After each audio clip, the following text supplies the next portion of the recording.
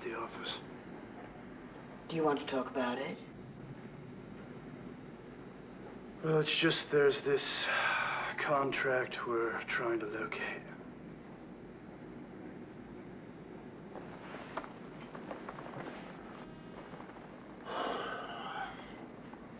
Shouldn't, if a literary agency makes a copy of every contract, of every single contract it makes with a client,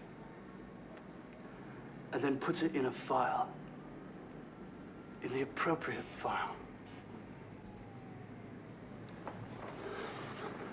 shouldn't the copy be in that file? Yes, I suppose it should. It should, right? Yes. Right?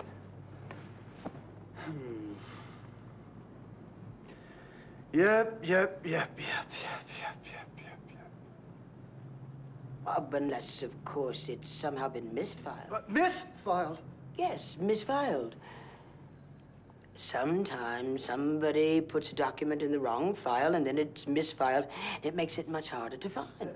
Who? Who? What do you mean, who? I don't know who exactly. You don't? No, I don't. Whoever filed it in the first place, but for God's sakes, Peter, I am not telling you one single thing you don't already know. How could somebody misfile something? What could be easier? It's all alphabetical. You just put it in the right file, according to alphabetical order.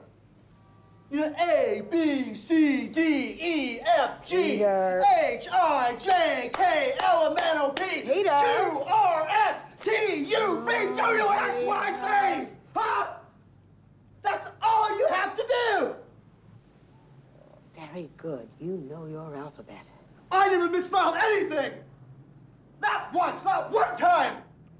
I'm sure that you didn't. I want to know, really, who did? I cannot possibly tell you that. You can't? No, I can't. Ha! You call yourself a psychiatrist.